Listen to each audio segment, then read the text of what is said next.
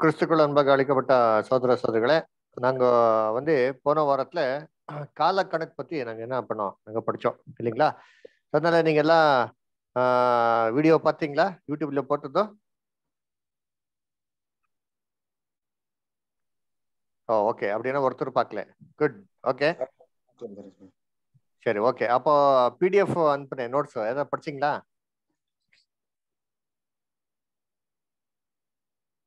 சரி, அது கூட பார்க்கல. Very very good. 5 பக்கம் படிச்சேன் பிரதர். சரி, ஓகே, சரி, ஓகே. பரவாயில்ல, ஒன்றும் ப்ராப்ளம் இல்லை. அட்லீஸ்ட் போன வாரம் எடுத்த சப்ஜெக்ட் புரிஞ்சிச்சிங்களா? புரிஞ்சுது பிரதர். நோட்ஸ் அது நான் எழுதுற நோட்ஸ் நான் ரிவிஷன் பண்ணி பார்த்தேன். சரி, ஓகே, அது போதும். நீங்க அதெல்லாம் கவனிக்க ஒன்றும் அவசியம் இல்லை. நீங்க சப்ஜெக்ட் புரிஞ்சா எனக்கு அதுதான் போதும். சரி, இப்போ சப்ஜெக்ட்ல என்ன பார்த்தா யாராவது சொல்ல முடியுமா? காலக்கணக்கில் என்ன பார்த்தோம் நாங்க போன வாரம்? நம்ம இதுவரையிலே அந்த கணக்கு 4 கணக்கு இதுவரைக்கும் எவ்வளவு ஆச்சுன்னு கரெக்டா அந்த இதுக்கு பார்த்தோம். Good brother. சரி, அப்போ நாங்க எங்க நின்று எங்க வரைக்கும் போன வாரம் கணக்கு பார்த்தோம்? ஆதாம் சிருஷ்டி பண்ண நாள்ல இருந்து எங்க வரைக்கும் பார்த்தோம்? இயேசு பிறப்பு வரைக்கும் 8 பாகமா பிரிச்சு பார்த்தாத. குட். 1 ஆதாம் 2 ஜலப்பிரளயம் முதது. குட். அதற்கு கால வருஷம் வந்து 1656 இயர்ஸ் வந்துச்சு நினைக்கிறேன். Very good, very good. சரி, ஃப்ளோரஸ்டர், ரெண்டாவது பாகம் உங்களுக்கு எதாவது ஞாபகம் இருக்குதுங்களா சார்? ரெண்டாவது பாகம் எந்த பாகம்? நோவா ஓடுதுங்க சார். Good star. நோவாலிಂದ ಜಲಪ್ರಳಯದಿಂದ ಹೆಂಗೆ ವರ್ಕ್ ಸ್ಟಾರ್ ಅದು? 427 years. Very good star, very good. 427 years Abram இடத்துல உடம்படிக்கை செஞ்சார் பாத்தீங்களா, அங்கே வரைக்கும். குட். சரி, மூன்றாவது பாகம் மதம் பிரதர், நீங்க சொல்ல முடியுமா மூன்றாவது பாகம் எது நீட்டு?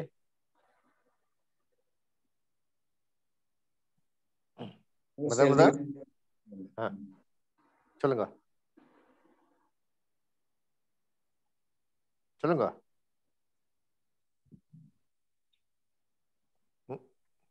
ஓகே, சித்தார்த் பிரதர், உங்களுக்கு தெரியுமா எதனா தேர்ட் பார்ட்? எகிப்துல கொடுக்கப்பட்ட நியாயப்பிரமாணம், பஸ்கா. Very good star, very good. இது எவ்வளவு வருஷங்கள்? 430 வருஷம். Very good, very good. Okay, சரி, நியாயப்பிரமாணத்துக்கு அப்புறமா என்ன ஆச்சு? Period of judgement. சொல்ல முடியுமா? வெரி குட், கேட் பிரதர், என்ன சொல்லுங்க brother? 450 years.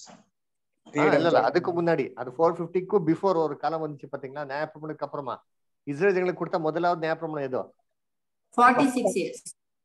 Very good, 46 years, கரெக்டா? அது என்னன்னாக்கா, எகிப்துல விட்ட நாள்ல இருந்து கானான் தேசத்துக்குள்ள போய் எல்லாம் அந்த சத்துருக்களை நாசனம் பண்ணி அந்த லேண்ட் வாங்குறாங்க பாத்தீங்களா, அந்த லேண்ட் ஈக்குவலா டிஸ்ட்ரிபியூட் பண்றதுக்கு 46 இயர்ஸ். குட் இல்லைங்களா? அதுக்கப்புறமா மதன் பிரதர் நீங்க சொன்னீங்களா, என்ன பீரியட் தான்? Judges Kings 450 years. Very good. Judges மொத்தம் தான் 450 இயர்ஸ். ஓகேங்களா? சரி, ஜட்ஜஸ்க்கு அப்புறமா என்ன வந்துச்சு பிரதர்? ராஜாக்களுடைய கணக்கு எவ்வளோ? 513. Very good. சரி, அங்க நின்று அந்த கூரேஸ் ராஜாவுடைய முதலாவது வருஷம் இல்லைங்களா, அந்த ஒரு கட்டளை கொடுப்பா பாத்தீங்களா, அந்த ராஜாக்களுடைய கணக்கு அப்புறமா அந்த இஸ்ரேல் அந்த பூமி பாழாயிருக்கப்பட்டது இல்லைங்களா, அது எவ்வளவு வருஷங்கள்? 70 வருஷம். Very good, 70 years. அந்த 70 இயர்ஸ்க்கு அப்புறமா இது ஆயிடுச்சு இல்லைங்களா, என்ன சொல்றது, நம்ம நம்ம என்னங்க இஸ்ரேல் திரும்பி ஆலயத்தை கட்டுறாரு பாத்தீங்களா, அந்த ராஜா என்ன கட்டளை கட்டளை? இல்ல, அது இல்ல. அந்த கூரேஸ் ராஜா ஆலயத்தை கட்டுறதுக்கே ஒரு கட்டளை கொடுப்பாரு பாத்தீங்களா யூதர்களுக்கு, நீங்க போயிட்டு ஆலயத்தை கட்ட வேண்டிட்டு. பாபிலோன் சிறையில் இருந்தார் பாத்தீங்களா, அப்போ அந்த பாபிலோன் சிறையிலிருந்தே விடுதலையை கொடுத்து இஸ்ரேல் மக்களுக்கு என்ன சொல்றா, நீங்க போயிட்டு எருசலேமுக்கு போயிட்டு திரும்பி உங்களுடைய தேவனுடைய ஆலய கட்டுங்கன்னு சொல்ற பாத்தீங்களா, அந்த கட்டளை எப்ப கொடுத்தாரு? அந்த வருஷம் கணக்கு பார்த்தோம் இல்லைங்களா, அந்த ராஜாவுடைய பேர் என்ன சொல்லுங்க? கோரேஸ் 536 AD. Very good, 536 AD. அப்படி என்றால் அங்கிருந்து கிபி 1 வருஷம் வரைக்கும் 536 வருஷங்கள். சரி, டோட்டல் கணக்கு பார்த்தா எவ்வளவு வந்துச்சு? ஆதாம்ல இருந்து கிபி 1 வரைக்கும் எவ்வளவு வருஷங்கள் வந்துச்சு டோட்டலாக? 4128 வருஷம். 128. இப்போ உள்ள காலத்தை சேர்த்தோம்னா 6150 வருஷம். Very good. இல்லைங்களா? சரி, சூப்பர், வெரி குட். அப்படி என்றால் நீங்க கணக்கு நல்லா போட்டிருக்கீங்க, வெரி குட். 4128. இன்னைக்கு ஒரு பார்த்தா 6150 வருஷங்கள் ஆயிடுச்சு இல்லைங்களா? இதுல நமக்கு என்ன புரிஞ்சிச்சு? ஏசு கிறிஸ்து ரெண்டாவது வருகையோட கணக்கு என்ன பண்ணிருக்கோம்? இல்ல வந்திருக்குதா? எப்படி வந்துச்சு? யாரும் சொல்ல முடியுமா? யார் சொல்றீங்க பாக்கலாம்? இது பிளஸ் இது இன்னும் ஒரு வருஷம் காலம் அவருடைய ஆட்சி. அவருடைய அரசாட்சி சேர்த்தா 7000 இயர்ஸ் கம்ப்ளீட் ஆகுது. Very good. 7000 இயர்ஸ் கம்ப்ளீட் ஆகும் இல்லைங்களா? அப்படி என்றால் 6000 + 1000, அதுதான் இல்லைங்களா? 6000 இயர்ஸ் ஆஃப் பாவம், அப்புறமா 1000 years of rule of Christ இல்லைங்களா? அதனால இந்த ஒரு கணக்குல பார்த்தா, இந்த ஒரு கணக்கின் அடிப்பில் பார்த்தா 6000 வருஷம் 6000 இயர்ஸ் எப்போ எண்ட் ஆயிடுச்சோ அப்பத்திலிருந்தே கிறிஸ்துவின் என்னங்கோ அரசாட்சி ஆரம்பிக்கப்பட்டது இல்லைங்களா? சோ கிரைஸ்ட் ரெண்டாவது வருகையில வந்தது எப்போனாக்கா, அவர் எப்போ 1000 இயர்ஸ் ஸ்டார்ட் பண்ண போகிறாரோ அந்த வருஷத்துல என்னாச்சு? இப்போ ரெண்டாவது வருகையில வந்து 1000 வருஷம் பூலோகத்துல ஆளுகை செலுத்திக்கு என்ன பண்ணிருக்காரு? அவர் ஸ்டார்ட்டும் பண்ணிருக்காரு சரிங்களா? அப்போ அந்த வருஷத்தின் கணக்கு யாரா போட்டீங்களா? எதுனா 6000 வருஷம் எப்போ முடிக்க போறதுன்ட்டு யாரா கணக்கு போட்டீங்களா?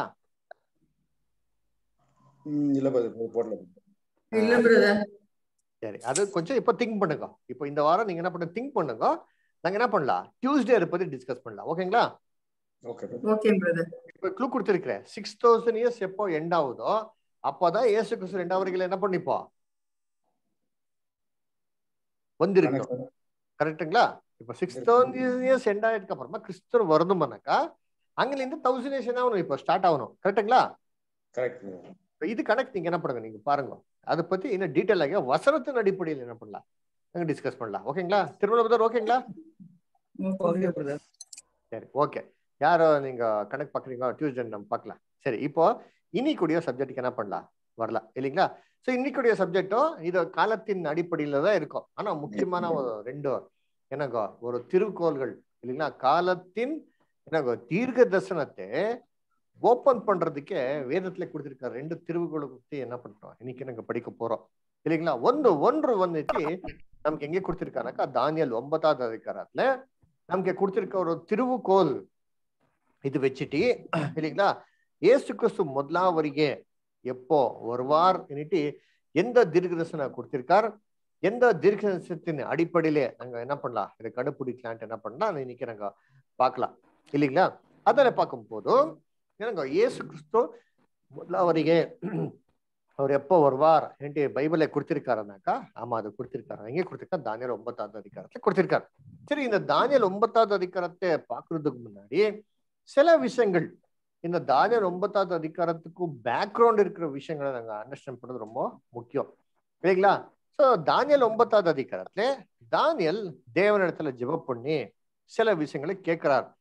எதுக்கு கேட்கறதுனாக்கா தானியேல் 8வது அதிகாரத்துல ஒரு தரிசனத்தை என்ன பண்ற தேவன் இப்போ தானியேலுக்கு அங்கே காண்பிக்க போறார் இல்லைங்களா? அந்த ஒரு தரிசனத்தை அவர் காட்டியிருக்கிறதுனால என்னங்கோ இப்போ என்னங்கோ அந்த 9வது அதிகாரத்துல அந்த சில கேள்விகளை கேட்கிறார் இல்லைங்களா? சதல 8வது அதிகாரத்துல என்னதான் தேவன் காமிச்சாருனாக்கா, அந்த 8வது அதிகாரத்துல நீங்க பார்க்கும் போதும் அந்த ஒரு 8வது அதிகாரத்துல என்னங்கோ அங்க ஒரு விஷன் ஒரு தரிசனத்தை காமிக்கிறார் இல்லைங்களா?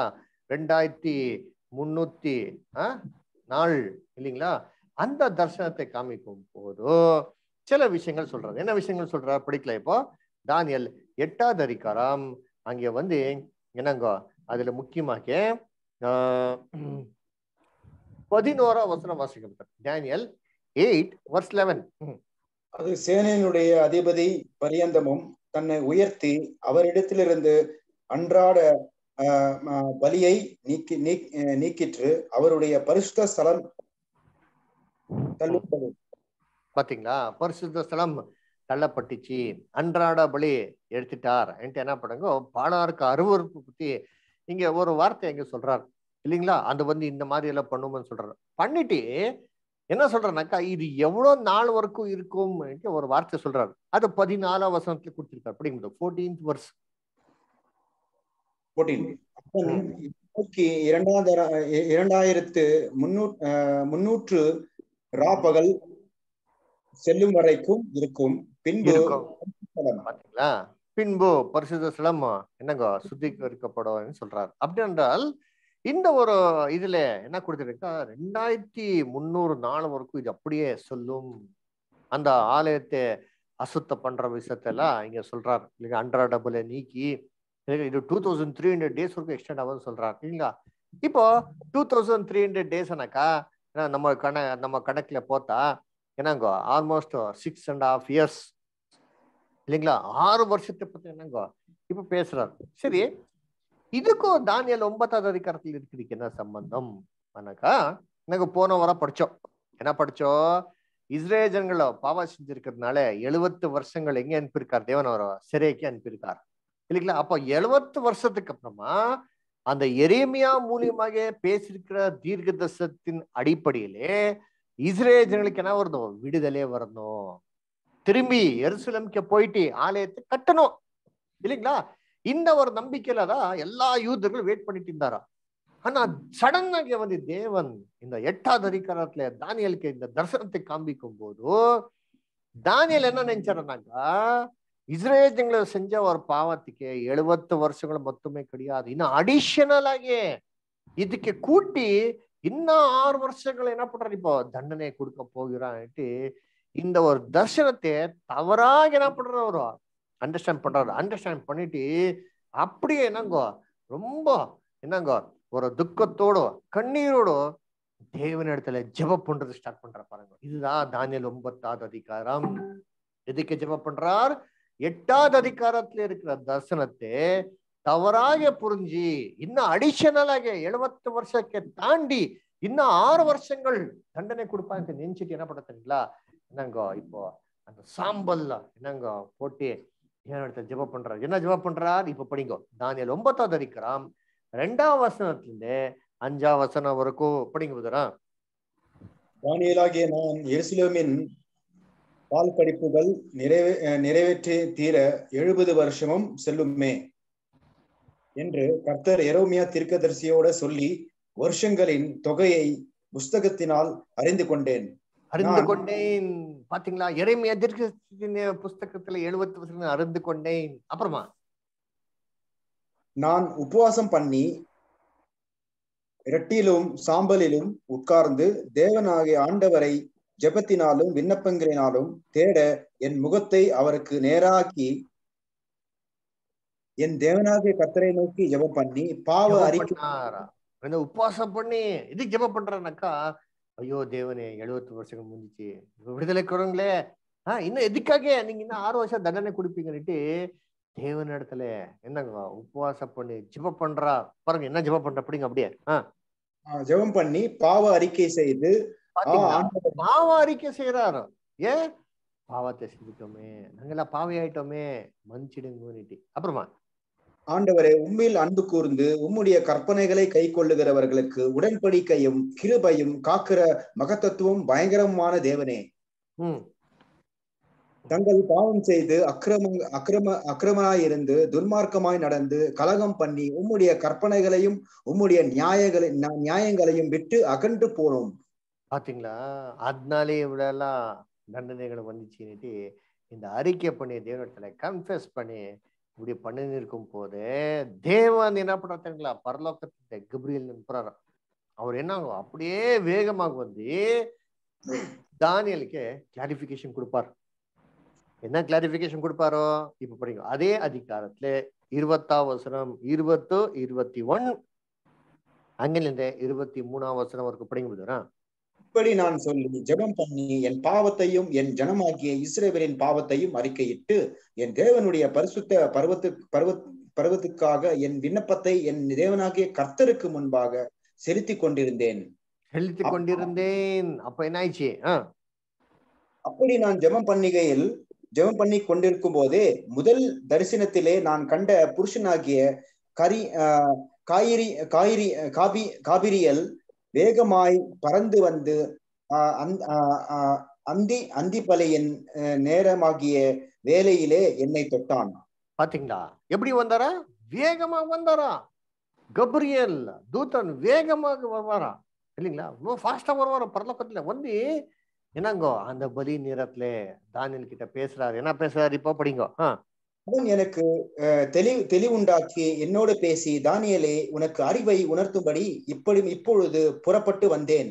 பாத்தீங்களா எதுக்காக வந்திருக்காரு இப்போ?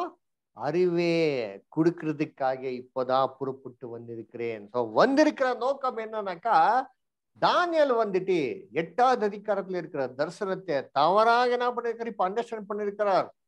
அந்த ஒரு தரிசனத்தின் கிளியரான எக்ஸ்பிளேஷன் கொடுக்கறதுக்கு தான் யார் வர்றாரு இப்போ? கப்ரியேல் வருவார். அதான் சொல்ற பாருங்க, இப்போ இந்த தரிசனத்தின் ரியல் மீனிங் இங்க கொடுப்பார் பாருங்க. அப்படிங்க அப்படி. நீ மிகவும் பிரியமானவன், ஆகையால் நீ வேண்டிக் கொள்ள தொடங்கின போதே கட்டளை வெளிப்பட்டது. நான் அதை அறிவிக்க வந்தேன்.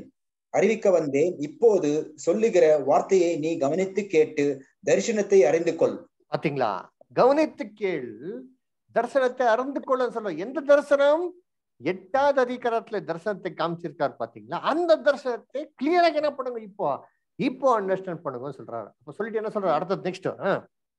மீறுதலை தவிர்க்குவதற்கும், பாவங்களை தொலைத்துவதற்கும், அக்கிரமத்தை நிவிர்த்தி பண்ணுவதற்கும், நித்திய நீதியை வருவிக்கிறதுக்கும், தரிசனத்தையும் தீர்க்க தரிசனத்தையும் முந்திக்கிறதற்கும், மகா பரிசுத்தமானவரை அபிஷேகம் பண்ணுவதற்கும், உன் ஜனத்தின் மேலும் உன் பரிசுத்த நகரத்தின் மேலும் 70 வாரங்கள் செலுத்தும்படி குறிக்கப்பட்டிருக்கிறது. பாத்தீங்களா, 70 வாரங்கள் குறிப்பிட்டப்பட்டிருக்கோம் சொல்றாரு. அப்படி என்றால் என்ன சொல்றேன்னாக்கா பாருங்கப்பா, நீங்க 8வது அதிகாரத்துல 2300 நாள்கள் இந்த தரிசனத்தை பாத்தீங்களே, அப்படி என்றால் 320 வாரங்களை பத்தி நீங்க தரிசனத்தை பாத்தீங்களே, இது எல்லா நாட்களும் உங்களுக்கு சல்தாதோ, நீங்க அதை பத்தி கவலைப்படாதீங்கோ. அதனால இதுல 70 வாரங்கள் மொத்தம் தான் உங்களுக்கு என்ன இருக்கும், உங்களுடைய ஜனங்களுக்கு, உங்களுடைய நாட்களுக்கு, இஸ்ரேலுக்கு, யூதர்களுக்கு இவ்வளவு மொத்தம் தான் தேவன் பிக்ஸ் பண்ணிருக்கான்னு சொல்றாரு. சொல்லிட்டு மீதியா நீங்க வருஷத்தை பத்தி நீங்க கவலைப்படாதீங்க சொல்றாரு. 70 வருஷங்கள் கிடையாது, 70 வாரங்கள் சொல்றாரு. அப்படி என்றால் இந்த 70 வாரத்துல என்னென்ன நடக்கணுமோ அந்த ஒரு ப்ராஃபஸி தான் நீங்க 9வது அதிகாரம் 24ஆம் வசனத்திலிருந்து 27ஆம் வசனத்துக்கு நமக்கு கொடுத்திருக்காரு இல்லைங்களா. அந்த ಒಂದು 70 வாரத்துல என்ன ஆகணும்னாக்கா, என்ன கொடுத்திருக்கானாக்கா, பாவத்தை நிவர்த்தி செய்யறதுக்கும் இல்லைங்களா, அப்புறமா என்னங்கோ அக்கிரமத்தை நிவர்த்தி செய்யறதுக்கும் இல்லைங்களா, அப்ப பாவத்தை என்னங்கோ ஒரு ரீகன்சைல் பண்றதுக்கும் இல்லைங்களா, நித்திய ஒரு என்னங்கோ நீதி ஸ்தாபனை பண்றதுக்கும் இல்லைங்களா, அப்புறமா தரிசனத்தையும் தீர்க்க தரிசனத்தையும் முதிரை போடுறதுக்கும் இல்லைங்களா, பரிசுத்தமானதே அபிஷேகம் பண்றதுக்கும், உங்களுடைய ஜனக்கும் உங்களுடைய பரிசுத்த நகரத்துக்கும் 70 வாரங்கள் குறிப்பிட்டப்பட்டிருக்கும் என்று இங்க தேவன் சொல்றார். அப்படி என்றால் இந்த 70 வீக்ஸ் ப்ராஃபஸி இல்லைங்களா யூதர்களுக்கு சம்பந்தப்பட்டது மொத்தம் தான், மீதியானதோ யூதர்களுக்கு சம்பந்தப்பட்டதே கிடையாது. அதனால இந்த 70 வாரம் எப்போ ஸ்டார்ட் ஆயிடுச்சு, எப்போ எண்ட் ஆயிடுச்சு, இது எங்க கொடுத்திருக்கார், இதே அதிகாரத்துல 9வது அதிகாரம் 25ஆம் வசனத்துல கொடுத்திருக்கார். படிங்க முதல் 25ஆம் வசனம். இப்போது நீ அறிந்து உணர்ந்து கொள்ள வேண்டியது என்னவென்றால்,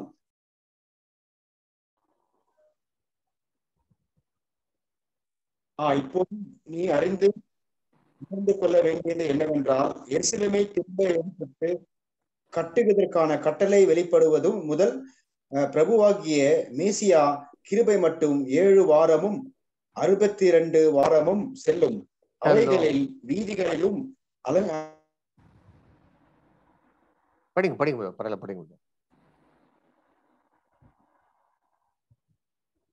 சரி, வேற யாரோ படிப்பீங்களா? ஃப்ளோரிஸ்டா படிப்பீங்களா?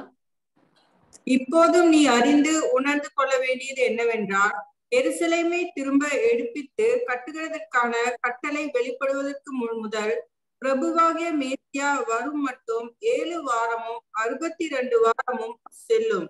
அவைகளின் ஒரு நிமிஷம், இது என்ன பண்ணலாம் புரிஞ்சுக்கலாம்.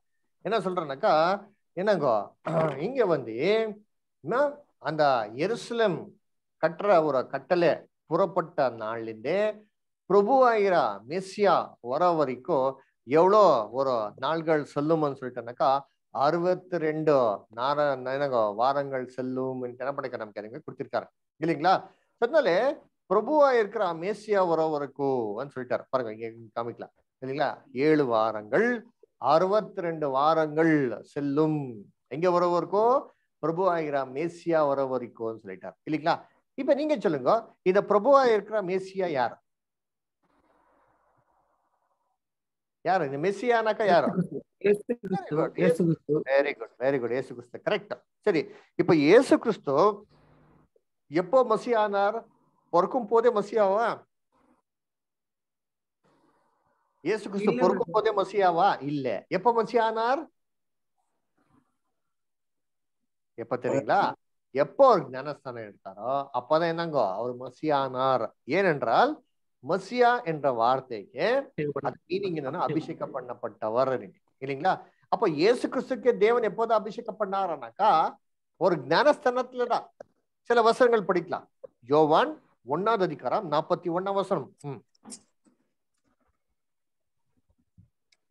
யோவான் 1:41.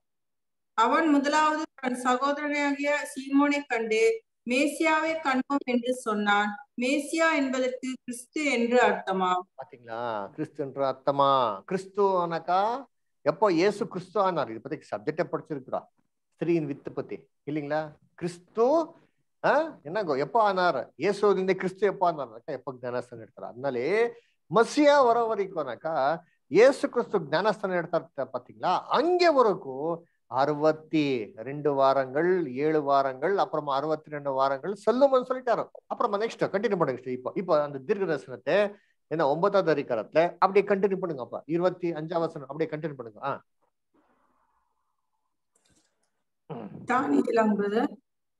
Daniel 9:25 sister. இப்போதும் நீ அறிந்து உணர்ந்து கொள்ள வேண்டியது என்னவென்றால், எருசலேமை திரும்ப எடுப்பித்து கட்டுகிறதற்கான கட்டளை வெளிப்படுவது முதல் பிரபுவாகிய மேசியா வரும் மட்டும் 7 வாரமும் 62 வாரமும் செல்லும். அவைகளின் வீதிகளும் அலங்கங்களும் மறுபடியும் கட்டப்படும். ஆனாலும் இடுக்கமான காலங்களில் இப்படி ஆகும். பாத்தீங்களா, அப்போ அந்த சுவர்கள் இல்லைங்களா, அந்த வீதிகள் எப்படிதான் கட்டுறாருனாக்கா இடுக்குமான ஒரு காலங்கள்ல கடப்பாரா இல்லைங்களா. அப்போ எருசலேம் திரும்பி கட்டுறதை பத்தி கட்டளை கொடுக்கும் போதும் இங்க வந்து என்ன ஒரு முக்கியமான வார்த்தை சொல்றாங்கன்னாக்கா பயங்கரமான ஒரு ட்ரபிள் டைம்ல இங்க கட்டுறாரா. அந்த ஒரு காலத்துல என்னங்க இந்த 70 வாரங்கள் ஸ்டார்ட் ஆகும்னு சொல்லிட்டாரு. சரி, அடுத்தது நெக்ஸ்ட் அப்படியே 25 வசனம் அப்படியே நீங்க கண்டினியூ பண்ணிட்டு அங்கிருந்து 27 வரைக்கும் அப்படியே நீங்க படிச்சுட்டு வாங்க சார்.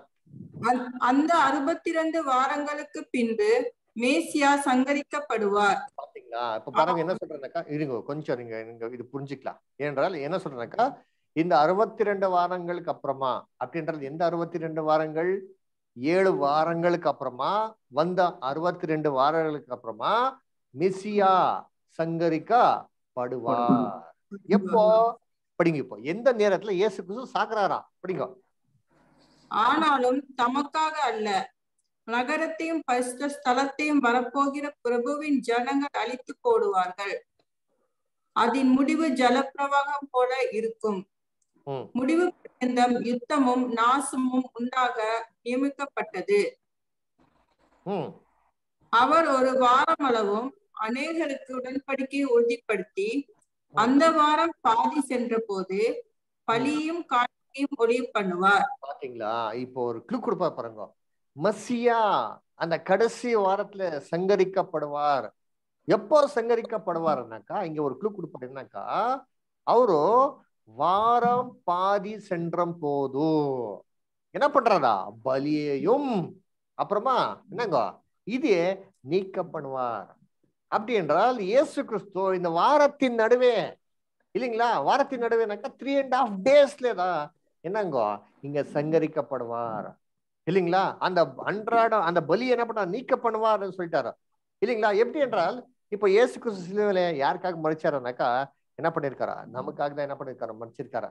நமக்காக இல்ல இல்லைங்களா, நம்முடைய பாவங்களை எடுக்கிறதுக்கு தான் என்னங்க இயேசு கிறிஸ்து சிலுவையில மறிச்சிருக்காரு இல்லைங்களா. அதுல அந்த ஒரு வாரம் வரைக்கும் அநேக ஜனங்கள் இடத்துல என்ன பண்றோம், இந்த உடம்புடிக்கை விருத்தி பண்ணுவாரா.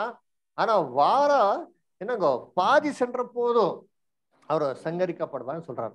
சரி, இப்போ இயேசு கிறிஸ்து நீங்க யோசனை பண்ணிருக்கலாம், என்ன பிரதர் இது வாரம் வாரம்னு சொல்றீங்களே, இயேசு கிறிஸ்து அப்படின்ற பூலோகத்துல ஒரு 3.5 days இருந்தாரா, ஒரே ஒரு வாரமா இருந்தாரா?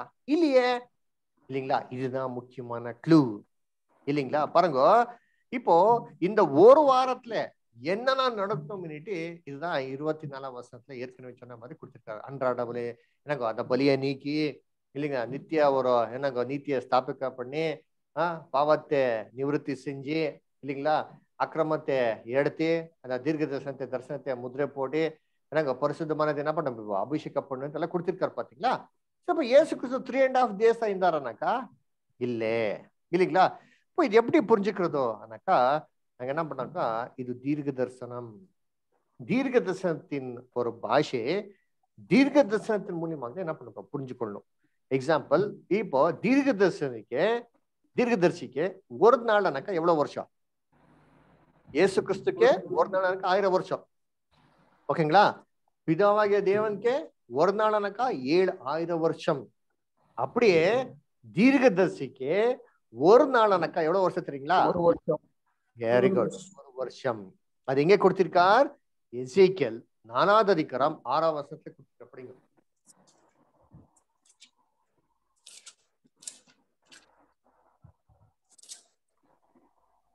நீ இவைகளை நிறைவேற்றிய பின்பு மறுபடி உன் வலப்பக்கமாய் ஒரு கழித்து யூத வம்சத்தாரின் அக்கிரமத்தை 40 நாள் வரைக்கும் சுமக்க வேண்டும்.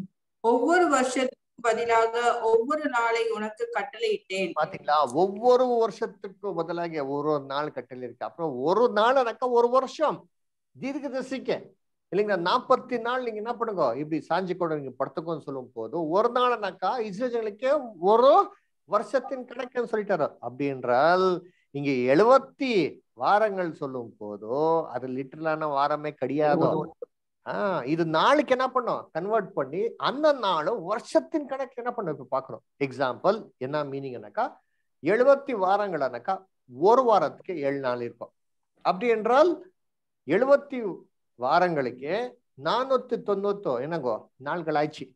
இப்போ தீர்க்கதரிசிக்கு ஒரு நாள்னாக்கா எவ்வளவு வருஷம்? ஒரு நாள் ஒரு வருஷம்.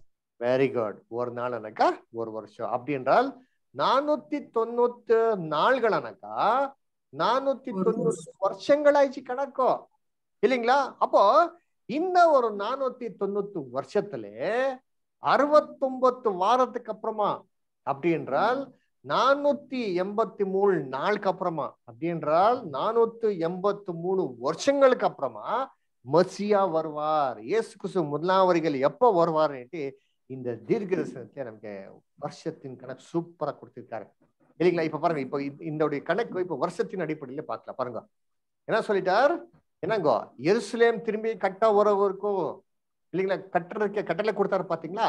அங்கேருந்து மெசியா வர வரைக்கும் அப்படின்னால இயேசு கிறிஸ்து ஞானஸ்தானம் எடுக்கிற வரைக்கும் 483 வருஷங்கள் செல்லும் சொல்லிட்டாரு.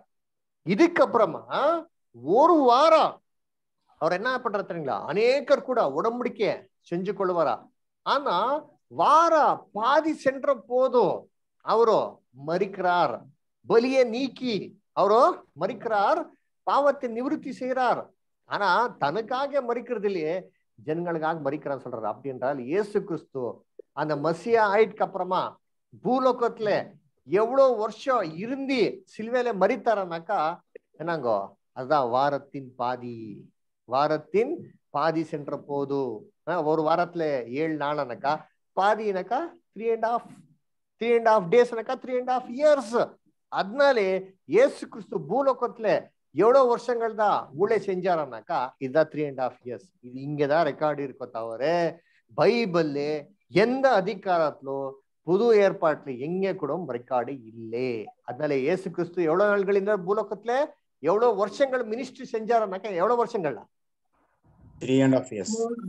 இந்த 3.5 years தான் இங்க பேசியிருக்காரு. ஓகேங்களா. சரி, இந்த 3.5 years எப்போ ஸ்டார்ட் ஆகும்னு சொல்லிட்டாருனாக்கா என்னங்கோ எருசலேம் கட்டுறதுக்கே கட்டளை கொடுக்குற நாள் இல்லைங்களா. அதனால இந்த எருசலேமுக்கு கட்டளை கொடுக்கறதுக்கு 2 கட்டளைகள் கொடுத்தாரு. ஒன்னு வந்துட்டு எஸ்ரா காலத்துல கட்டளை கொடுத்தாரு. ஆனா எஸ்ரா காலத்துல இது வசனம் எழுதுக்கோங்க, படிக்கிறது வேண்டாம், டைம் ரொம்ப கம்மி இருக்கிறதுனால. எஸ்ரா 1ஆவது அதிகாரம் 1ஆம் வசனத்துல 3ஆம் வசனம் வரைக்கும் நீங்க படிச்சா அங்கே கொடுத்திருக்க கட்டளைய வந்து அப்புறமா 7ஆவது அதிகாரம் 11ஆம் வசனம் 23ஆம் வசனத்துக்கு கொடுத்திருக்கிற ஒரு கட்டளை எருசலேம் கட்டுறதுக்கே கிடையாது. அங்கே கொடுத்திருக்க கட்டளை என்ன தெரியுங்களா? ஆலயத்தை டெக்கரேட் பண்றதுக்கே, ஆலயத்தை நாசனம் பண்ணார் பாத்தீங்களா, அந்த ஆலயத்தை பியூட்டிஃபுல்லாக இது பண்றதுக்கு தான் கொடுத்திருக்க கட்டளை தான் எஸ்ரா காலத்துல கொடுத்தாரு. ஆனா எருசலேம் கட்டுறதுக்கு கட்டளை எப்ப கொடுத்தாருனாக்கா நெஹெமியா காலத்துல தான் கொடுத்தாரு. நெஹெமியா 1ஆவது அதிகாரத்துல வரும். வீட்டுல இருக்கும்போது தயவு செஞ்சு இது ஃப்ரீல இருக்கும்போது நீ படிக்கும் இல்லைங்களா, எல்லாம் படிப்பீங்களா? தயவு செஞ்சு படிங்கோ இல்லைங்களா. 1ஆவது அதிகாரத்துல நெஹெமியா தேவனிடத்தில் ஜெபம் பண்றார் இல்லைங்களா. தேவனே, நம்முடைய என்னங்கோ நகரம் பாழாயிருக்கு விழுந்திருக்கோ, அதுக்கு என்ன இல்ல சுவர் இல்லே, அப்படி இருக்கும், நான் எப்படி சமாதானம் இருக்க முடியும் தேவனத்தில் ஜெபம் பண்ணி இருப்பாரா. ஜெபம் பண்ணிட்டு அடுத்த நாள் அவர் ராஜா முன்னாடி போறார் இல்லைங்களா. இப்ப நெஹெமியா எந்த வேலையை செஞ்சு நின்றார் யாருக்கா தெரியுங்களா? எஸ், பானா பாத்திரக்காரன் இல்லைங்களா. பானா பாத்திரக்காரன்னாக்கா என்னங்கோ சும்மா திராட்சை ரசத்தை ஊத்தி கொடுக்குறது வேலை கிடையாது. ராஜா எதெல்லாம் சாப்பிடுறாரோ எஸ் இதெல்லாம் பொருள்களும் ஃபர்ஸ்ட் யாரதான் சாப்பிடணும், இவர் சாப்பிட்டதுக்கு அப்புறமா தான் கொடுக்க முடியும். இப்ப யோசனை பண்ணாங்க, இந்த மாதிரி ஆள் எப்பவுமே சந்தோஷமா இருக்கட்டும் ராஜா முன்னாடி, சோகமாக இருந்தா ராஜாக்கு என்ன டவுட் வந்துடும், இவன் தான் என்ன நமக்கு போட்டு கொடுத்துருக்கானேன்னுட்டு இவனுக்கு சாவடிச்சிட்டார் ஃபர்ஸ்ட். அதனாலே அந்த ஒரு சுச்சுவேஷன்ல நெஹெமியா அன்னைக்கு ரொம்ப பேஜாராகி இருந்தார். அந்த வசனத்தை படிக்கலாம், படிங்க. இப்போ நெஹெமியா 2ஆவது அதிகாரம் 1ஆம் வசனத்துல 3ஆம் வசனம் வாசிங்க.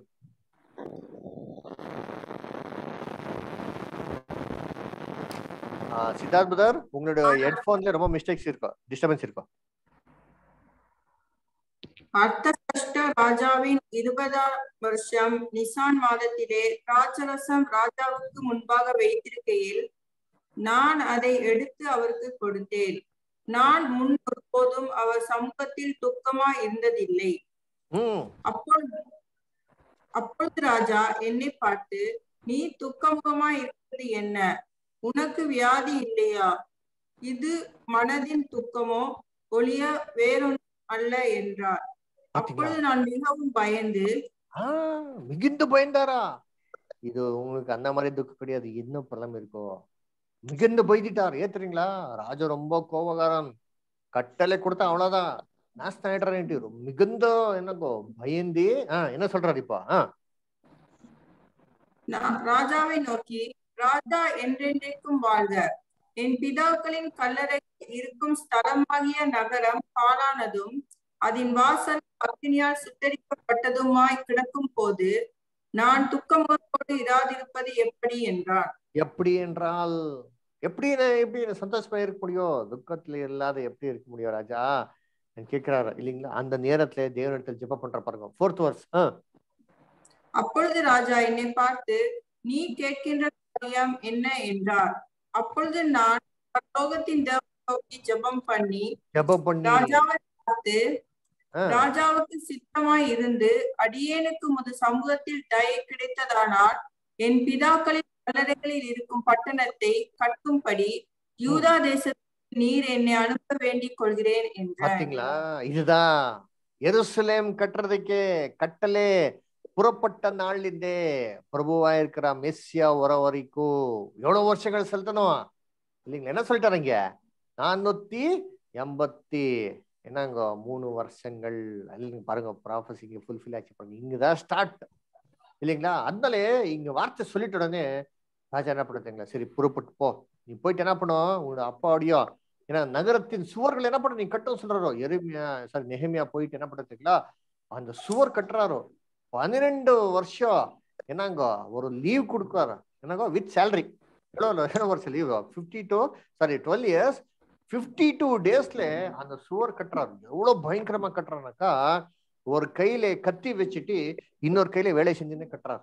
ஏனென்றால் அவ்வளவு ஒரு என்னங்கோ ஒரு ஜனங்களா ஒரு பாதிப்பு இருந்தது இல்லைங்களா. இதெல்லாம் தயவுசெய்து நீங்க வீட்டுல ஃப்ரீ இருக்கும் போது நெஹெமியா 6ஆவது அதிகாரத்தில் 4ஆவது அதிகாரத்துல வரும், நீங்க தயவுசெய்து படிங்க இல்லைங்களா. சரி, இப்போ பாயிண்ட்டுக்கு வந்துடலாம்.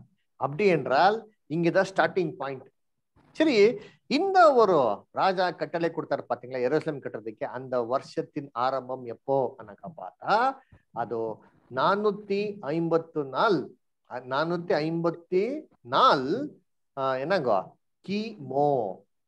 என்னங்கோ கிமோ. இப்ப நாங்க இருக்கிறது கிபி இல்லைங்களா? கிமோ கிறிஸ்துக்கு முன் 454 பிசி. அப்படி என்றால் என்னக்கா மீனிங் என்னக்கா, இந்த பிரபுவாகிற மெஸ்ஸியா வர வரைக்கும் என்னங்கோ 483 வருஷம் இல்லைங்களா? இதுல 454 வருஷங்கள் என்ன பண்ணும் கழிக்கணும், மைனஸ் பண்ணும். 483 இயர்ஸ்ல 454 பிசி மைனஸ் பண்ணா இயேசு கிறிஸ்து எப்போதான் பேப்டிசம் எடுத்தாருன்னு நமக்கு என்னங்க கணக்கு வரும் இல்லைங்களா? அதனால அந்த கணக்கு எடுத்தா இயேசு கிறிஸ்து எப்போதான் பேப்டிசம் எடுத்தாருனாக்கா என்னங்க 29 AD இல்லைங்களா? என்னங்க இயேசு கிறிஸ்து எப்போ எடுத்தார் பேப்டிசமா? 29 AD. பாத்தீங்களா? அதுதான் அப்போதான் இயேசு கிறிஸ்துக்கு எவ்வளவு வயசு? 30 வயசு இல்லைங்களா? அதான் என்னங்க அதான் வசனத்தை கொடுத்திருக்காரு இல்லைங்களா? பாருங்க மெஸ்ஸியா வரவருக்கும் இந்த நாள் இல்லைங்களா? சரி, அதனால பார்க்கும் போதும் என்னங்க இல்லைங்களா? அதுக்கப்புறமா பாருங்க இயேசு கிறிஸ்து பேப்டிசம் எடுத்தது என்னங்க 29 AD இல்லைங்களா? ஒரு நிமிஷம் இருங்க. சரி, இந்த கணக்கு பாருங்க 29 AD. அந்த 29 ADக்கு அப்புறமா 3.5 years இயேசு கிறிஸ்து மினிஸ்ட்ரி பண்ணி என்ன பண்ணா சில்வேல மரித்தார். அப்படி என்றால் இயேசு கிறிஸ்து 3.5 years நீங்க ஆட் பண்ணா எப்படி வருதுனாக்கா 32.5 years வரும். அப்படின்ற 33 AD. 33 கிபில தான் இயேசு கிறிஸ்து சில்வேல என்ன பண்ணார் இப்போ மரித்தார். அவர் மரிக்கும் போதும் அவருக்கு எவ்வளவு ஏஜ் எனக்கு பார்த்தா என்னங்க ஒரு 33.5 years. சரி, இப்போ அந்த வாரத்துல என்னென்ன செய்யணும் இயேசு கிறிஸ்து? இந்த எல்லா என்னங்க ப்ராமிஸ் ஃபுல்ஃபில் பண்ணும், ப்ராஃபஸி ஃபுல்ஃபில் பண்ணும். என்ன ப்ராஃபஸி? 24 வசனம் இப்ப படிங்க. தானியல் 9வது அதிகாரம் 24 வசனம் படிச்சுட்டு வாங்க பார்க்கலாம்.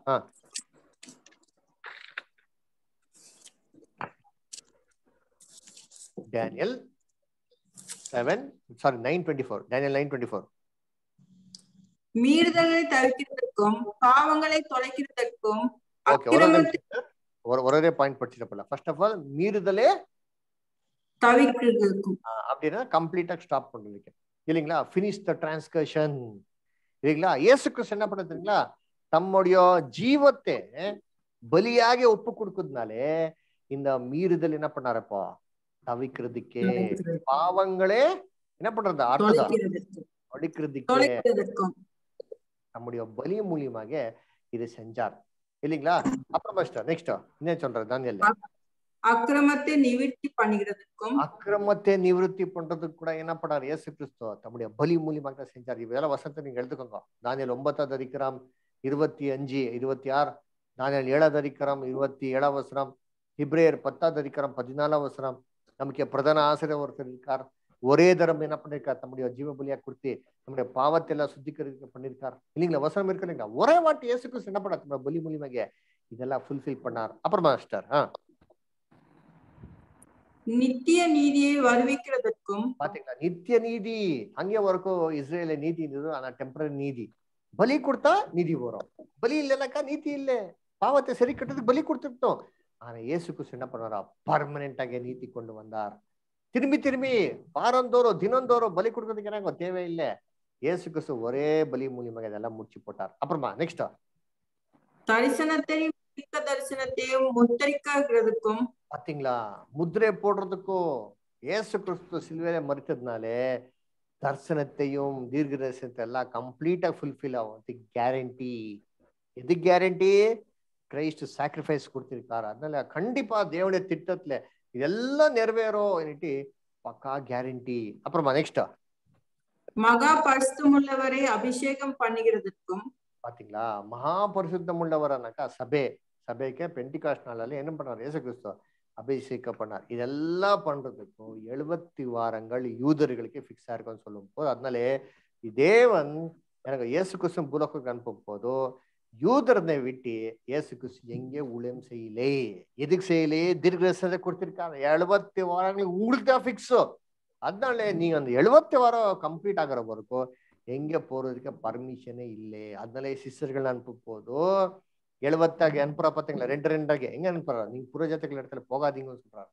இதுக்கே தேவன் ஃபிக்ஸ் பண்ணிருக்காரோ, நீங்க தயவு செஞ்சு போகாதீங்கன்னு சொல்றாரு. அதனால இதுதான் அவருக்கு ஃபிக்ஸ்ட் டைம். ஆனா இந்த 70 வாரங்களுக்கு அப்புறமா தான் ஃபர்ஸ்ட் புறஜாதிக்கு சுவிசேஷம் போயிடுச்சு இல்லைங்களா. அந்த முதலாவது சுவிசேஷம் போச்சு பாத்தீங்களா, அந்த புறஜாதி அந்த நபர் யார், அவர் பேர் என்ன?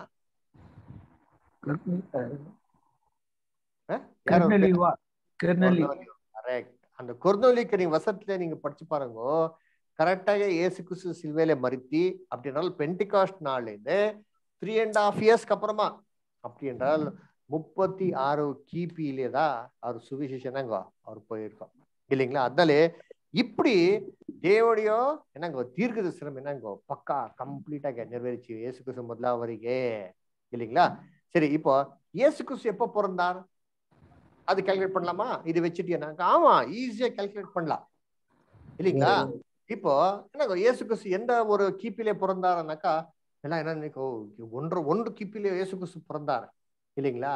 இல்ல, இயேசு கிறிஸ்து 1 கிபில பொறுக்கல. என்னங்க நீங்க சிம்பிள் கால்குலேஷன் எடுங்க இல்லைங்களா. இப்போ இயேசு கிறிஸ்து சாகும் போதும் என்னங்க எந்த வருஷத்துல அவர் ஞானஸ்தானம் எடுத்தாருனாக்கா 29 AD சொன்னோம் இல்லைங்களா, 29 AD. அப்போ இயேசு கிறிஸ்துக்கு எவ்வளவு வயசோ? 29. இப்போ 29 - 30 எவ்வளோ? 30 - 29 எவ்வளோ? 1 year. 1 year. 1 year கிடையாது. 1 yearல இன்னும் 6 மாசம் இருக்கு இல்லைங்களா, 6 months இருக்கு இல்லைங்களா. அந்த 6 months போட்டா ஆக்சுவலி 1 year 6 months பிஃபோர் போகணும் என்னங்க பிசியில. அப்படி என்றால் 2 BCல யார் பிறந்திருக்காரா?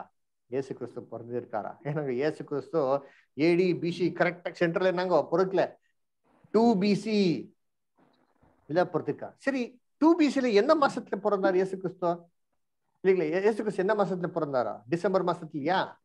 ஏப்ரல்.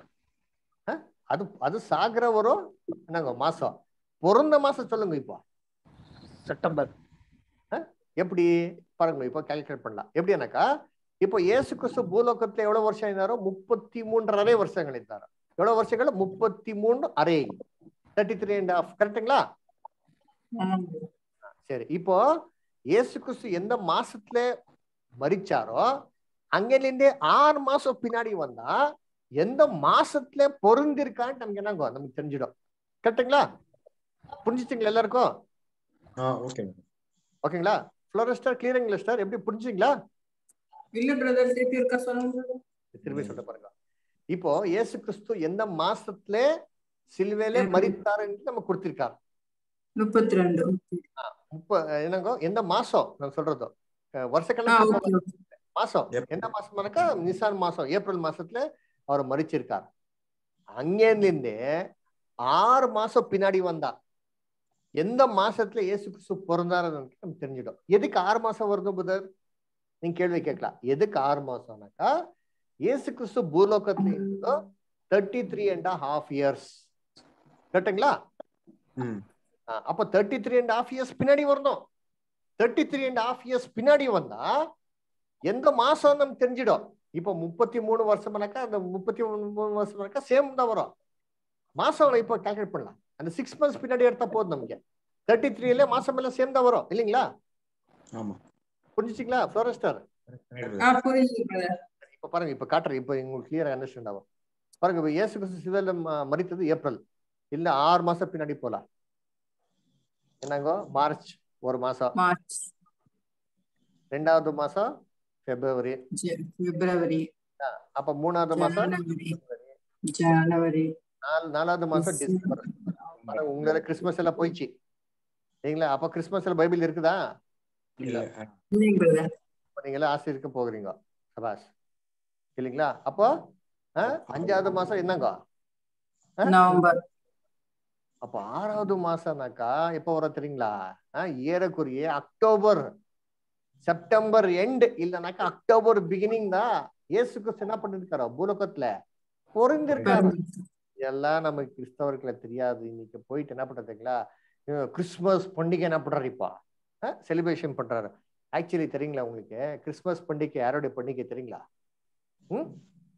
கிறிஸ்துமஸ் பண்டிகை ரோம் என்னங்க ஒரு ஒரு டயானிசஸ் என்னங்க ஒரு தேவன் இருந்தார். அந்த டயானிசஸ் உடைய மகன் என்னங்க அவர் சூரியனுடைய மகன். அந்த ஒரு மகன் தேவனுடைய மகன் அவர் தான் எஞ்சிட்டு இருந்தார். சூரியன் தான் தேவன், அவருடைய மகன். அவர் பிறந்த நாள் டிசம்பர் 25 அவர் கொண்டாடிட்டு இருந்தார். இவரெல்லாம் கிறிஸ்தவரை மாறிட்டார் பாத்தீங்களா, கன்வெர்ட் ஆயிட்டார் பாத்தீங்களா. அப்போ அந்த ஒரு நாள் என்ன பண்ணிட்டாரு இப்போ குமாரன், தேவனுடைய குமாரன் கிறிஸ்து, அந்த நாள் என்ன பண்ணுவோம் இயேசு கிறிஸ்துக்கு ஃபிட் பண்ணிட்டாரா? எங்க இருக்க பைபிள்ல? கிறிஸ்மஸ் ட்ரீ பண்றதோ, சாண்டா கிளாஸ் பண்றதோ இல்லைங்க, அந்த பெல்லு கில் எல்லாம் போடுறது பைபிள் இருக்குதா? இதெல்லாம் அருவருப்போ நட்சத்திரங்களை பாக்குறதோ இதுல பைபிள் இருக்குதா? எங்க இருக்கா? இதை பத்தி நான் கிளாஸ் எடுத்துருக்கீங்களா? கரெக்டுங்களா? எடுத்துருக்குமா இல்லையா உங்களுக்கு? இல்லைங்களா? இப்போ இதெல்லாம் பண்ணா இதெல்லாம் தேவன் என்னங்க தேவன் சுத்தமாக அருவருப்பு. அதனாலே கிறிஸ்துக்குள் அன்பாக அழைக்கப்பட்ட சோதர சோதரிகளை பார்த்தா இயேசு கிறிஸ்து எப்பதான் பிறந்திருக்காருனாக்கா 1 BC அக்டோபர் மாசத்துல, அப்படி என்றால் 2 BCன்னு சொல்லலாம் இல்லைங்களா? இப்போ நாங்க நீங்க எந்த வருஷத்துல பிறந்தீங்கன்னு சொல்லும் போதும் நான் வந்துட்டு 1980 ஏப்ரல் சொல்றோமா? இல்லையா, வருஷம் அவ்வளவுதான் சொல்றோம் இல்லைங்களா? 1980 1960 70 80 அப்படிதான் சொல்றோம் இல்லைங்க. மாசம் சொல்றோமா? அப்படிதான் 2 BC. 1 BC அக்டோபர் கொஞ்சம் பின்னாடி போனா என்னங்க 2 BC தான் வரும் இல்லைங்களா? சரி, இது பாத்தீங்களா? அப்ப தீர்க்க வசனம் எப்படி படிக்கணும்? காலக்கணக்கா இல்லைங்களா? சரி, இது வந்துட்டு அந்த காலக்கணக்கு திருப்பது. சரி, இப்போ இன்னும் ஒரு முக்கியமான ஒரு காலக்கணக்கு என்ன பண்ணலாம் பார்க்கலாம். ஒரு 10 நிமிஷம் முடிச்சிடலாம் சரிங்களா? இது என்னன்னாக்கா புறஜாதிகளின் காலக்கணக்கு இல்லைங்களா? புறஜாதிகளுக்கு தேவன் பூலோகத்திலே ஆண்டு கொள்றதுக்கு கணக்கு கொடுத்தாராக்கா? காலக்கணக்கு கொடுத்தாராக்கா? கொடுத்திருக்கார் இல்லைங்களா? எங்க கொடுத்திருக்கார்? இயேசு கிறிஸ்து சொல்றார். வசனத்தை படிங்கோ. லூக்கா 21 அதிகாரம் 24 வசனம். Look 21:24.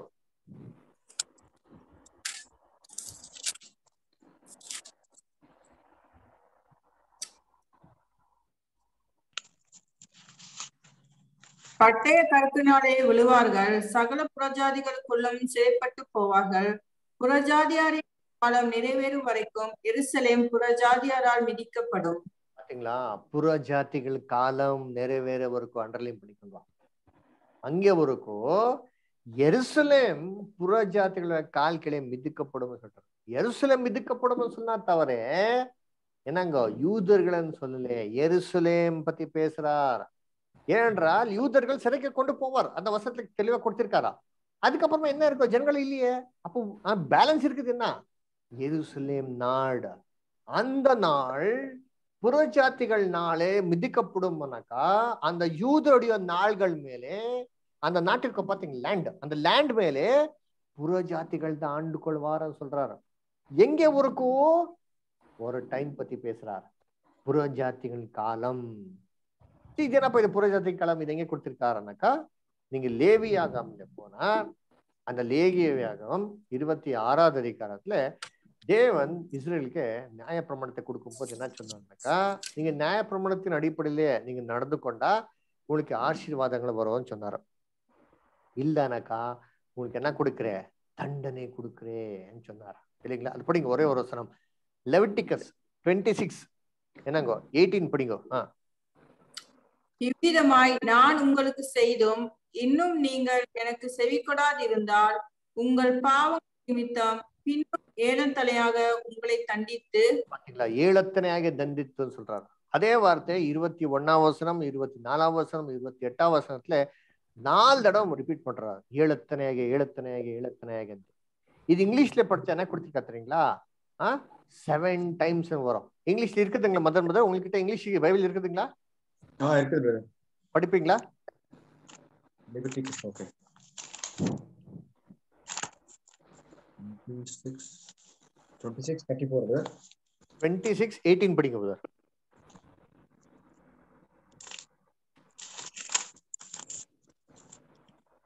And after all this, if you do not obey me, then I will punish you 7 times more for your sins. 7 times.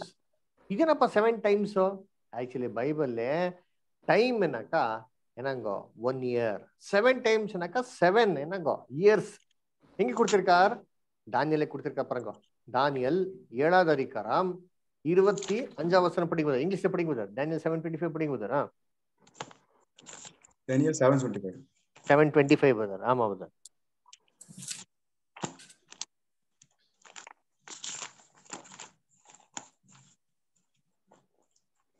இங்கிலீஷ்ல படிங்க brother. Daniel 7:25.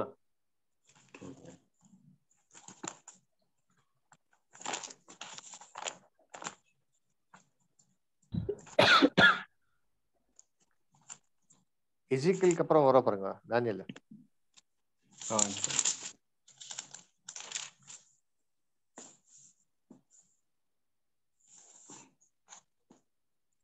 He shall speak pompous words against the Most High, shall persecute the saints of the Most High, and shall intend to change times and law. Then the saints shall be given into his hand for a time and times and half a time. பாத்தீங்களா? Times and of a time. தமிழ்ல படிச்சா காலம் காலங்களும் அரை காலம் ஒப்பு கொடுக்கப்படும் சொல்றாரு இல்லைங்களா? இந்த காலத்தை பத்தி ஏற்கனவே நான் என்னங்க ஆன்டி கிரைஸ்ட் கிளாஸ்ல இல்லைங்களா என்னங்கோ என்னங்கோ அந்தி கிறிஸ்து கிளாஸ்ல படிச்சிருக்கிறோம் இல்லைங்களா? இதான் வெளிப்படுத்தல கூட கொடுத்திருக்காரா? 12வது அதிகாரம் 6ஆம் வசனம், 12ஆம் வசனம் அதிகாரம் 14ஆம் வசனம், வெளிப்படுத்தல 13வது அதிகாரம் 5ஆம் வசனத்தை ரொம்ப தெளிவாக நமக்கு என்ன பண்ணிக்கிறோம் கொடுத்திருக்காரு இல்லைங்களா? சேம் கணக்கு என்ன பண்ணிக்க நமக்கு கொடுத்திருக்காரோ இல்லைங்களா? 3.5 years ஆனாக்கா 1260 என்னங்க நாள்கள் இல்லைனாக்கா 42 மாசங்கள் நமக்கு ரொம்ப கிளியரா கொடுத்திருக்காரு. நீங்க எலக்ட்ரில ஒரே கலந்து பேசுறது நீங்க ஏற்கனவே உங்களுக்கு தெரியாது. இதை பத்தி நான் டீட்டெயிலாக சொல்ல போறது இல்லை. முக்கியமா பாயிண்ட் வந்துடலாம் இல்லைங்களா? எப்படி கிராஸ் செக் பண்ணலாம்? 1260 நாள்கள்னு 42 மாசத்துல நீங்க டிவைட் பண்ணா ஒரு மாசத்துக்கு 30 நாள் கணக்கு என்னங்கோ நமக்கு வரும். அப்போ ஒரு மாசத்துக்கே 30 நாள்னாக்கா 12 மாசத்துக்கு எவ்வளவு ஆயிடுச்சு? 360 நாள்கள் ஆயிடுச்சு. இது பிப்ளிக்கல் கேலண்டர். பிப்ளிக்கல் கேலண்டர்ல ஒரு வருஷத்துக்கு 360 நாட்கள். இது சூரியத்தின் அடிப்படையிலும் இல்லை, சந்திரத்தின் அடிப்படையிலும் இல்லை. ரெண்டு ஒரு அடிப்படையில் இருக்கிற ஆவரேஜ் தான் பைபிள் எடுத்திருக்கார் தேவன். தேவன் நல்லா தெரியும். ஒரு காலத்துல என்னங்க சூரியனை வச்சுட்டு கால்குலேட் பண்றார், ஒரு காலத்துல சந்திரனை வச்சுட்டு கால்குலேட் பண்றதுனால தேவன் biblical year average of the both தான் எடுத்திருக்காரு. அதனால இது உலகத்தின் கால கணக்கு கரெக்டா என்னங்கோ மேட்ச் ஆகும். சரி, இப்போ நம்ம சப்ஜெக்டுக்கு வந்துடலாம். அங்க என்ன சொல்லிட்டாருனாக்கா என்னங்கோ எவ்வளவு வருஷங்கள் தண்டனை கொடுக்குறேன்?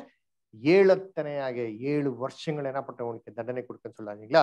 அங்க நீங்க வசனத்தை படிச்சா அந்த லேவியாகம் 26வது அதிகாரத்துல கடைசியில அந்த பெனால்ட்டியோடைய முடிவு என்ன சொல்றனாக்கா, நீ அந்த தண்டனை கொடுக்கும் போது உங்களுடைய நாட்டு பாழா இருக்கப்படும் சொல்றாரு.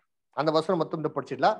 லெவிட்டிகஸ் 26 chapter 34 and 35 படிங்க தயவு செஞ்சு. யாரா லெவிட்டிகஸ் 26 chapter 34 and 35 brother. நீங்கள் உங்கள் சத்துருக்களின் தேசத்தில் இருக்கும் போது தேசமானது பாழாய் கிடக்கிற நாளெல்லாம் தன் ஓய்வு நாட்களை இரம்மியமாய் அனுபவிக்கட்டும். பாத்தீங்கன்னா அண்டர்லைன் பண்ணிக்கோங்க. நீங்க தேசத்தை விட்டு போறீங்களே, அப்போ உங்களுடைய தேசம் என்னங்க ஓய்வு இருக்கிற நாள்கள் எல்லாம் ரம்மியமாக அனுபவிக்கும் சொல்லிட்டாரு. அப்புறமா அப்பொழுது தேசம் ஓய்வடைந்து தன் ஓய்வு நாட்களை ரம்மியமாய் அனுபவிக்கும். நீங்கள் அதிலே குடியிருக்கும் போது அது உங்கள் ஓய்வு வருஷங்களில் ஓய்வடையாதபடினாலே அது பாழாய் கிடக்கும் நாள் எல்லாம் ஓய்வடைந்திருக்கும். பாத்தீங்களா? அப்போதுல இருந்து ஸ்டார்ட் ஆகும். சரி, இருந்தாலே இது கணக்கு எடுத்தா 7 வருஷங்களானாக்கா சேம் எஜிக்கேல் சொல்றீங்களா? தீர்க்கதரிசிக்கு ஒரு நாளானாக்கா எவ்வளவு வருஷங்கள்? ஒரு நாள் ஒரு வருஷம். எஸ், அப்படி என்றால் 7 வருஷம்னாக்கா 7 வருஷத்தை என்னங்கோ 360 நாள்ல மல்டிப்ளை பண்ணா எவ்வளவு வரும்? 2520 நாள்கள் வரும். சரி, 2524னாக்கா தீர்க்கதரிசிக்கு ஒரு வருஷத்தின் கணக்கு போட்டா 2520 வருஷங்கள் வரும். 2520 இயர்ஸ் வரும். சரி, இந்த 2520 இயர்ஸ் எப்பத்துல இருந்து எடுக்கணும் அனக்கா பார்த்தா என்னங்க எப்போ நீங்க பாழா இருக்கப்படுவீங்களோ அப்போ பூமி ஓய்வெடுக்கும் சொன்னாரு பாத்தீங்களா, அந்த வருஷத்துல இருந்தே. அப்படி என்றால் பாபிலோனுக்கு எப்போ சிறை போனாரோ அந்த 606 என்னங்க கிமோலிந்த 2520 வருஷங்களை கணக்கெடுத்தா நமக்கு எங்க வரும்னாக்கா 1914 வரும். ஏன்னா 1914 கிபி வரும் இல்லைங்களா? சரி, இப்ப நீங்க சொல்லுங்க 1914 என்ன ஆயிடுச்சு யாருக்கா தெரியுங்களா? ஏற்கனவே உங்களுக்கு எல்லாம் சொல்லிருக்கிறேன், கொஞ்சம் ரீகலெக்ட் பண்ணுங்க. 1914 என்ன ஆயிடுச்சு? 1914 ஒரு பெரிய இது கொள்ளை நோய். என்ன கொள்ளை நோய்? பிளேக், கால்ரா மாதிரி. என்ன தெரியுங்களா? First world war. என்ன ஆயிடுச்சு? First world war. இந்த ஃபர்ஸ்ட் வேர்ல்டு வார்ல என்னாச்சு தெரியுங்களா? அந்த ஒரு யூதருடைய நாட்டு அந்த லேண்ட் இது பாத்தீங்களா, இந்த லேண்ட் நிலம், அந்த நிலம் வந்துட்டு என்னங்க பிரிட்டிஷ் கையில அப்பதான் வந்துச்சு. அத வந்ததுனாலே அந்த நிலத்தை யூதர்களுக்கு என்ன பண்ணா தெரியுங்களா கொடுத்தார். இது எப்படி கொடுத்தார், எதுக்காக கொடுத்தார், இதெல்லாம் டீட்டெயிலுக்கு என்ன பண்ணலாம் டியூஸ்டே அங்க பார்க்கலாம். யூதர்களை பத்தி ஒரு கிளாஸே இருக்கும். இஸ்ரேல் எப்படி சுதந்திரம் வந்துச்சு, அதுக்கும் 1914 என்ன சம்பந்தம் என்ன பண்ணலாம், அந்த கிளாஸ் எல்லாம் டீட்டெயில் பார்க்கலாம். ஓகேங்களா? அதனால 1914 கூட முதலாவது உலக போர், இது பைபிளே கொடுத்திருக்கிற ஒரு தீர்க்க தரிசனம் இல்லைங்களா? எப்படி தானியேல் 2:44, தானியேல் 2:44 படிங்க. தானியேல் 2:44 திரும்ப லைன்ல இருக்கீங்களா?